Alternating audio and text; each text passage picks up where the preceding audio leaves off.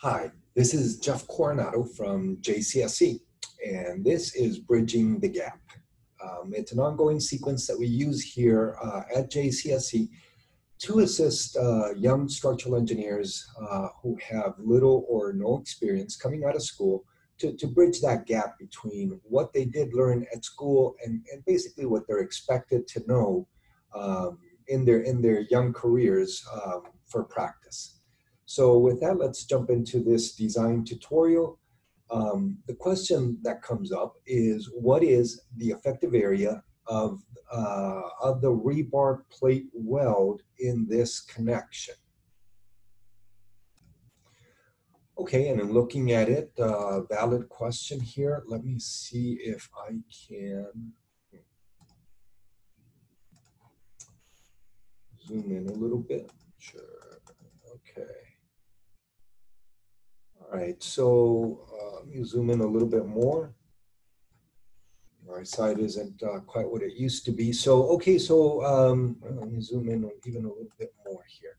All right, so I can see that we've got a steel strap, right? You can see the steel strap there. And for right now, the dimensions are just called out as T and L. So we've got a certain thickness and a certain length, and that's for the engineer to determine what the size is of that plate. But we've got a steel plate, and over here we've got a dowel, and it looks like it's a rebar dowel. It's only specified as a number D bar, so that again is for the engineer, for you to determine what's the bar size. Each one of those are different quick calculations that you'll need to do. And then here is the weld symbol. Here's the weld that we've got connecting then this bar right here, and I'll stop there, this bar with this dowel right here. So we're trying to weld a steel dowel, we're trying to weld a dowel to a steel plate here. And the idea there would be, sure looks like we're going to be trying to transfer some kind of tensile load between those two elements and connecting with the weld. Okay, let me draw over this in the hopes of making this perhaps a little bit clearer, a little bit more transparent. So we've got, let's see if I can draw here. So here's our steel strap. All right, so I've drawn that in red. Use blue here. So in blue, we've got a rebar dowel, okay? And we need to weld these. So what do I do now? How about black? So right in here, we need to come up with a weld that will transfer the load. Again, what do we do here? How about green? Again, we've got a tensile load here, right? So we've got some, and I'll just call this a big capital T. We've got a tensile load that's pulling apart the steel strap from the rebar, and we need to transfer that load through the weld shown in black, and that's what we need to determine what the effective area of that weld is. Okay, so let me cut a section through here.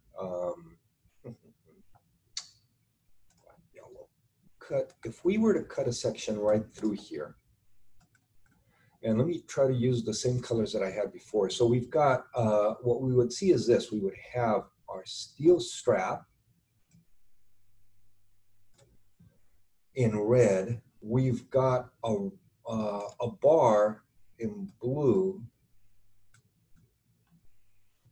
Right, we've got a rebar in blue. And then we've got weld.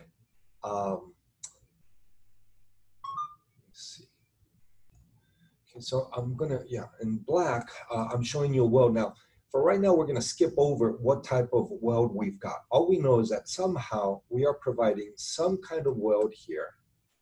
Some kind of weld, probably on both sides, right? Some kind of weld to connect that rebar to the steel plate. Now we're trying to stay focused on the weld, right? We're trying to stay focused on the weld. After all, there's three things here that can have a failure mode. So our failure, we can have a failure here either in this steel plate, right? If that plate is too thin or not wide enough, if there's not enough cross-sectional area, that steel plate can fail. So that's a check that we would need to do, or at least consider it. The dowel itself could be the failure mode. If that dowel is too small, then the tensile load would exceed the capacity of that dowel, and that would fail. Or our failure can occur through the weld, right? We can have a failure that kind of cuts through the weld, and the bar would remain intact, and the dowel would remain intact, but the failure plane would occur in the weld. So right now what we're focusing on is the failure mode that cuts through the weld cross-sectional area. So that's what we want to determine here. So the next thing that we want to focus on here is, go to red. The next thing we want to focus on here is this symbol. That symbol is what tells us what our weld type is. Now, in this weld symbol, there are three pieces of data, three pieces of information that we need to collect there. So first, let's start off with our line here. This is standard welding symbols. Let's start off with the little vertical line. Okay, so right now we're looking at this guy. So that vertical line is representative, typically, of what we would refer to as a bevel weld. Write that out. So that's a bevel weld. All right. So this, go to black here. Okay, so this vertical line, that part of it is what we typically refer to as a bevel. All right, now let's deal with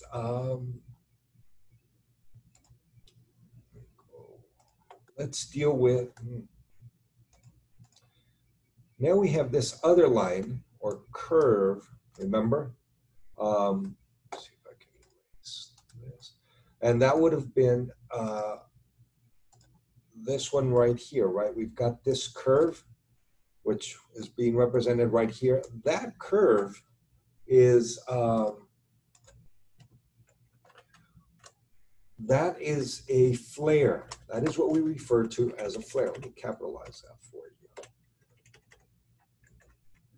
All right, so what we have now is a flare bevel weld. So that's what that symbol is trying to tell us. We've got a flare bevel weld.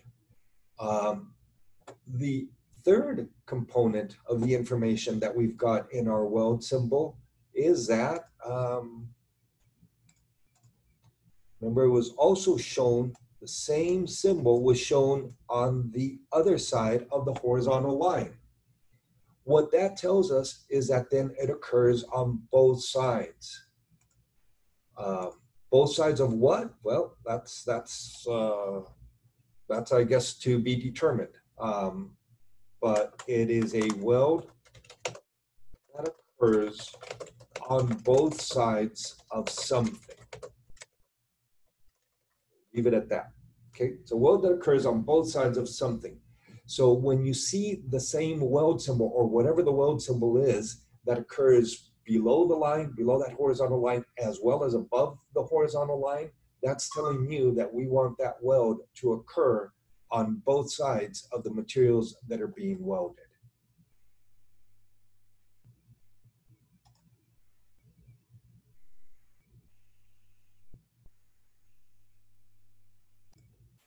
All right, so armed with the knowledge that we have a flare bevel weld, scroll down we are going to march down to AISC 360, and that's the specification structural, check on that, structural steel buildings. All right, so that's, we're going to go to AISC 360. There you will find Chapter J, which is the chapter on connections.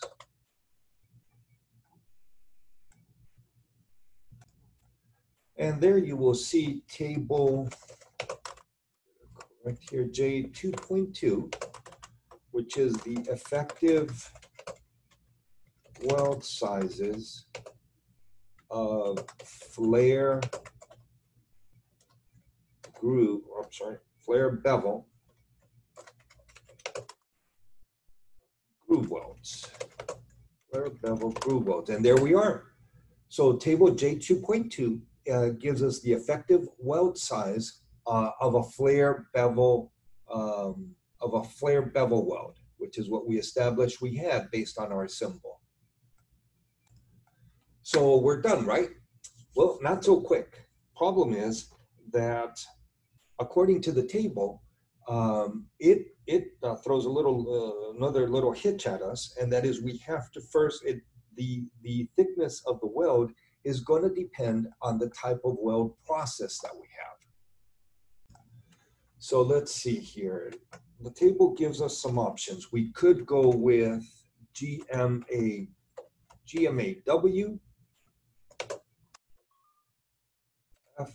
FCAW-G,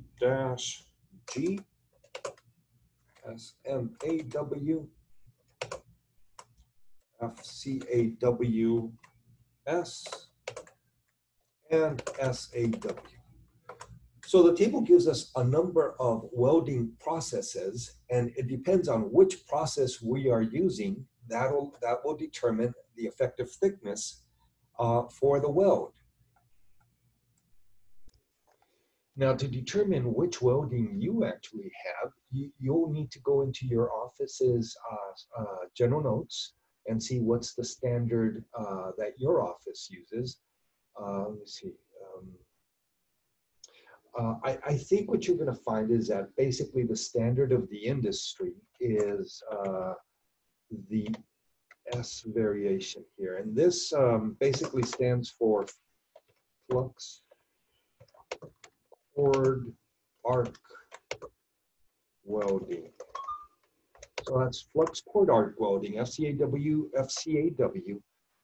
The S variation means that it's self-shielded. So more than likely what you're going to encounter in your office general notes is that the standard for your office is FCAWS. It's pretty standard weld type. Again, employed probably by most offices, but that's something that you need to check in your office's general notes. For the FCAWS weld, the effective thickness, so let's call it what, T effective, is given as 5/16 of R. And again, that's in table J 2.2.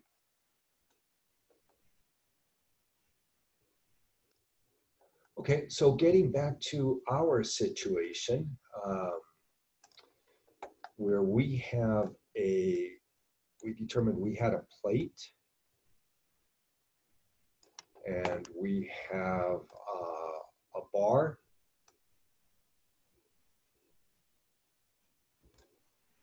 and we had welds on both sides of the bar. A weld here and a weld here.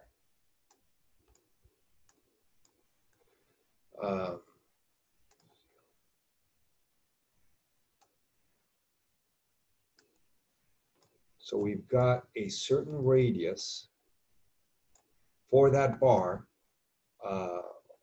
that we're welding. So stay with me. So basically this dimension here, the thickness of the weld, what we're calling T effective, is this distance. I've already kind of crossed it, but right here, that distance is what we're calling T effective. And that T effective is given by 5/16 times the radius of the bar that we're welding. So let me go here to black. So basically that thickness, now in our case, what did we have? We had the plate, and then we had the rebar underneath, remember? And yes, we had a tensile load, which we'll call T.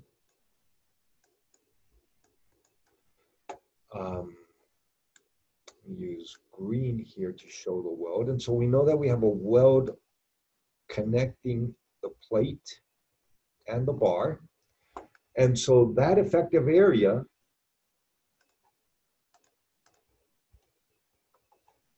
here, so that effective area, so let's call it A effective, is going to be T effective, what we've just determined as T effective, times the length of the weld. And the length of the weld, I believe we've covered in another tutorial because it's not as obvious as you might think. So that's covered in another tutorial, but basically that effective length times that effective thickness that we've just determined is what gives us the cross-sectional area for the weld. That multiplied by the capacity of the weld then gives us the capacity, the unit capacity of the weld. That cross-sectional area multiplied by the unit capacity of the weld gives us the total capacity of the weld for this connection. And so let me clear the screen because I believe with that, we've now answered the original question, which is what is the effective area of the weld that connects the rebar and the plate? Okay? If there's any questions on anything I've said, here is my email address. By all means, feel free. Here's my email address. Feel free to send me an email with anything that you would like me to clarify, and we'll try to get to that. Okay? Real good.